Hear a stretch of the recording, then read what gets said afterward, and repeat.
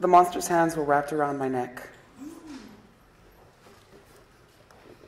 He sat on my chest. My 10-year-old body wasn't designed to withhold this type of trauma. He had hold of me like I was his prey. The physical scars bear witness of 2 years' cruelty. The signs were obvious.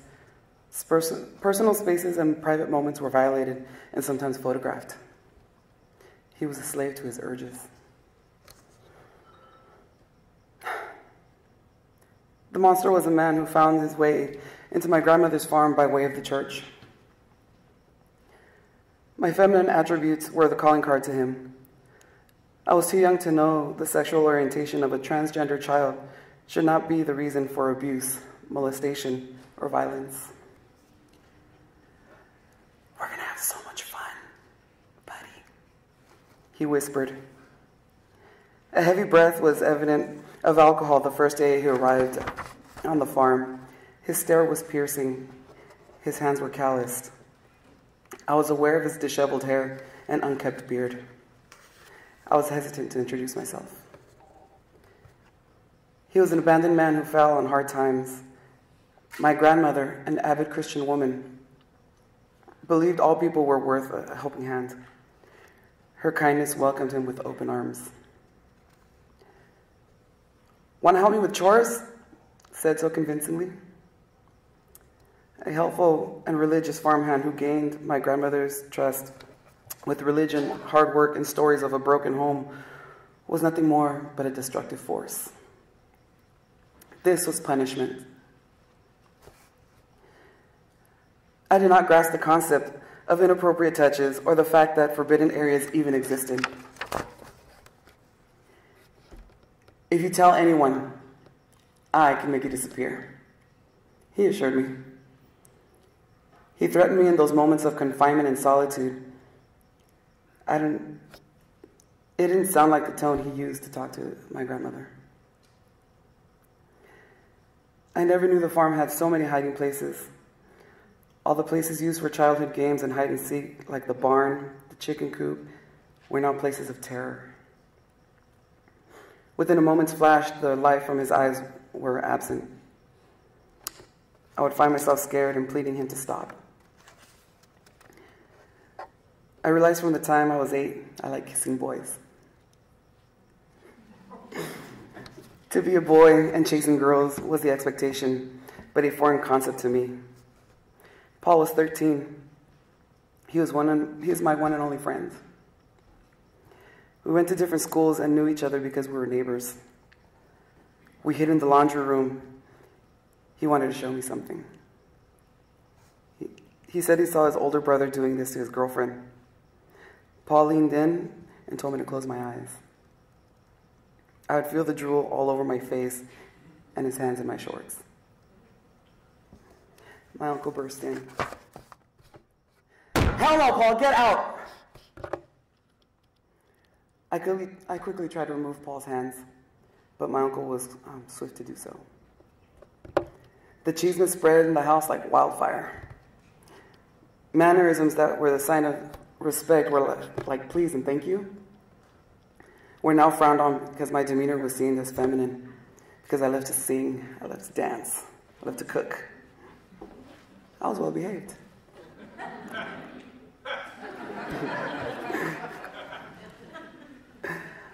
"He's gay!" I could hear the house in full swarm. The taunts and bullying rooted from my family. My uncles were the worst. The segregation had begun. "You're nothing!" screamed my mother. Those words were seared in my memory. The weight of the words could only be lessened by the humble mannerisms of Ramona, my grandmother. I ran to hide in the arms of my protector. All I could do was bury my head into my grandmother's shoulders. I tried to drown out the screaming by closing my eyes and holding on tighter. I became a refugee in my own home. My grandmother was a runaway herself. Her soft, almond, deep-set brown eyes had the power to comfort. The wrinkles, gray hair, and arthritic hands were evidence of her hardships working at a tortilleria. Her hugs were an embrace of warmth. Fuera todos! My grandmother defended her favorite grandchild. She had no tolerance for hate or bigotry. Aquí mando yo, my grandmother said, reminding my family. The pots and pans flew across the room. She had had enough. Reminding my parents they lost all rights because of their messy divorce. Ooh. The D word. Divorce.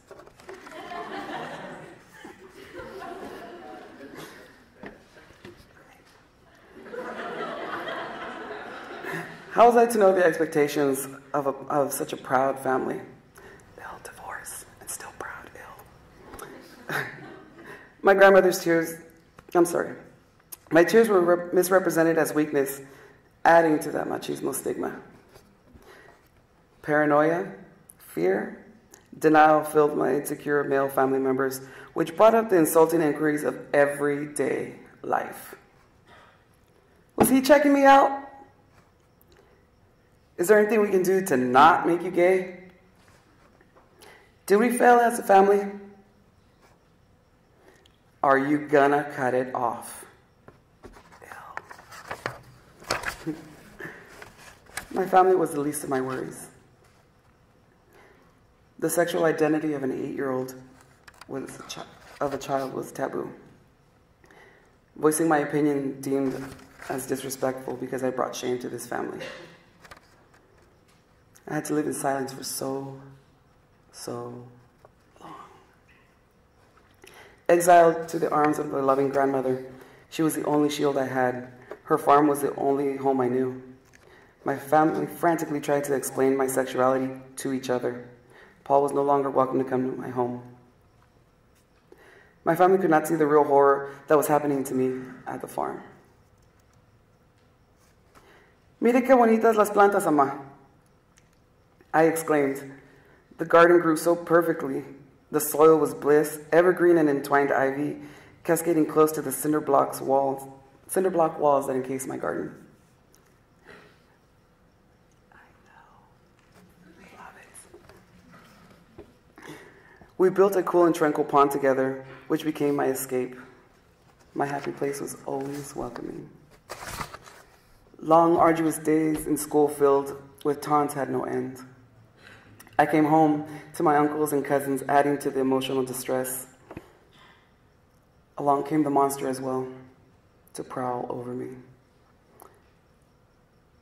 My grandmother and my garden were always waiting.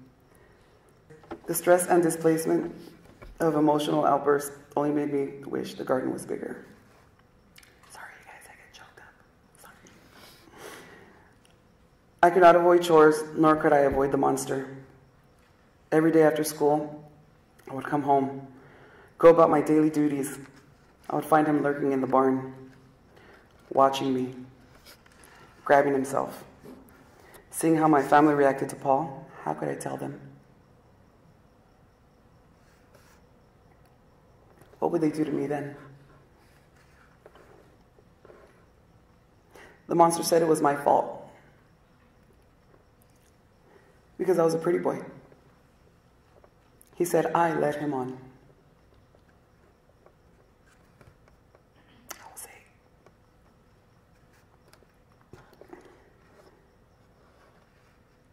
He knew the power he had over me and would taunt me. My grandmother saved me from neglectful parents and became my savior when no one else could. How could I tell her about these gross encounters? I hate you. I hate you. I hate you. I screamed at the top of my lungs every time we had an encounter. But that was only in my head. 2 years had passed since the monster's arrival. The degree of physical and sexual abuse elevated to the point where my clothes and my demeanor could no longer hide the bruises and the choke marks. My grandmother's failing health and gradual loss of vision due to her cataracts could not see the damage. Her Christian faith and trusting heart were never able to conceive such acts. The forbidden sexual acts were soon coming into the light. I wanted more than anything to be loved and protected. I had to muster the courage to speak up. I was ashamed to tell my grandmother, the person I loved most in this world. I was too embarrassed to tell my grandmother that the respectful man from church was a monster and he had been torturing me. As my grandmother sat at the kitchen table knitting, I walked towards her. As she took a sip of coffee, I tugged on her dress. This was it. Moment of truth. Por favor, ama. I asked my feeble grandmother to take me to 911. I had to find protection. At the station, Michelle, an advocate, with certificates hanging on the wall, embellished with gold seals and fancy writing, would take note as fast as she could. The only words I could make out were, "In God we trust." I had confessed to a stranger. Michelle was not God, but I had to trust her. Her face was pale. The bags under her eyes and broken capillaries around her nose were signs of long nights, but were welcoming to me. She'd helped others and said she could help me too. As I spoke, I felt myself sinking further into the chair. Detective Daniel entered the room quietly, announced by Michelle. He was trained to dig for the gore and the filth. He swiftly started taking notes. "Where did he hurt you?" inquired Michelle. The classic anatomical doll was presented to me. I hesitantly pointed to all the secret areas that had been touched and hurt. My grandmother was frozen with fear. She was unable to understand due to the language barrier. She insisted on being informed. I did my best to translate. Now, at 10 years old, I learned the meaning of the word molestation.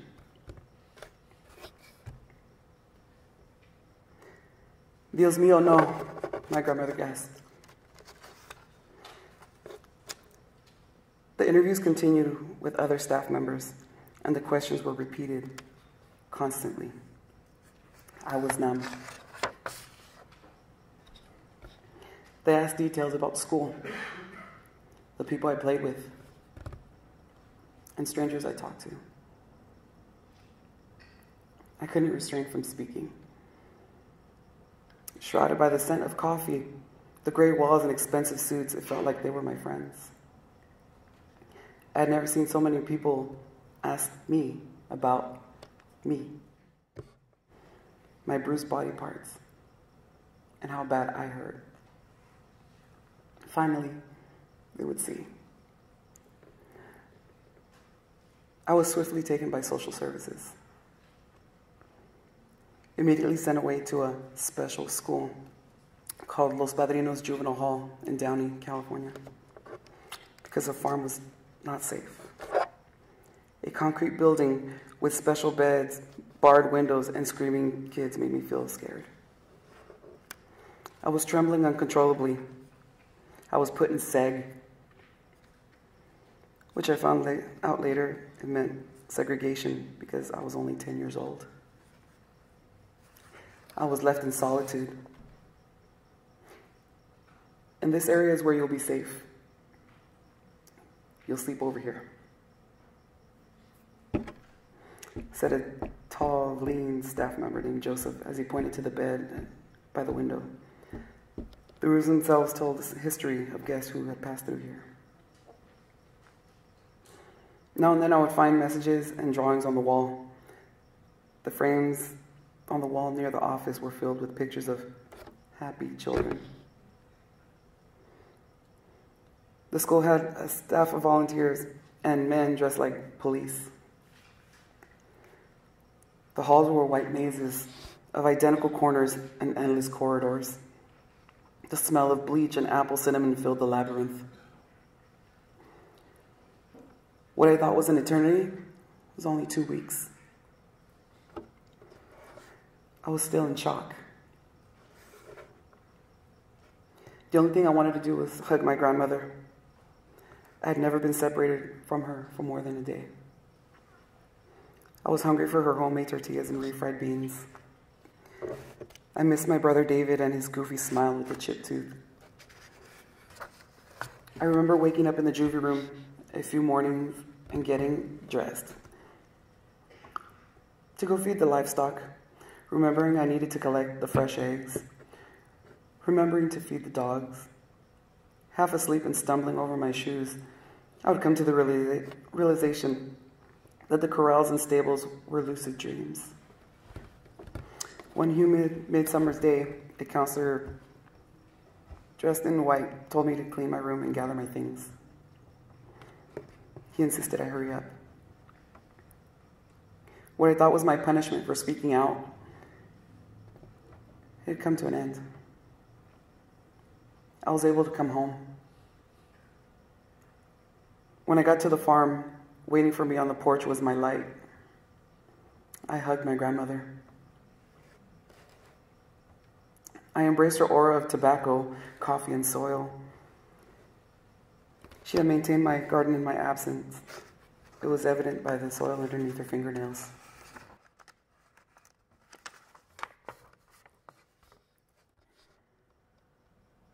Hours passed, and yet the police didn't go away.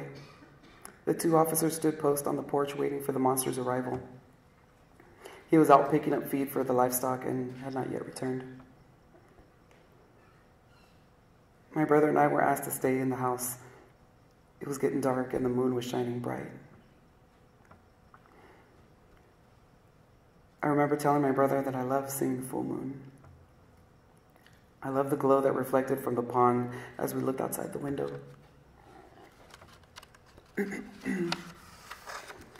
I remember the evening air full of night-blooming jasmine. Suddenly, everything was disrupted. Spotlights and sirens shattered the silence, and the officer approached us. The deep, resonating voice of the man rose above the commotion, telling me it was time. My grandmother asked me to follow the detective. I grabbed a hold of his hand. Just as swiftly as we made contact, I was holding on to the stocky, itchy neck. He was warm and smelled of leather and Old Spice. ¿Cómo se llama usted otra vez? I asked. He responded with a simple smile. Is that the monster, son? As the detective pointed to the squad car. I was asked to identify the man. A bright light shined on his face. Terrified, I responded with a simple nod. I was afraid if I spoke up, he would hear me, remembering what he would do to me.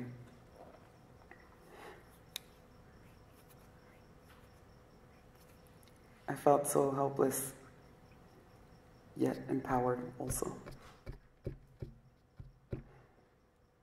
Confirming his identity, the once resentful family was now united. A member of the flock had been hurt, and suddenly they became the wolves. I had never seen such unison.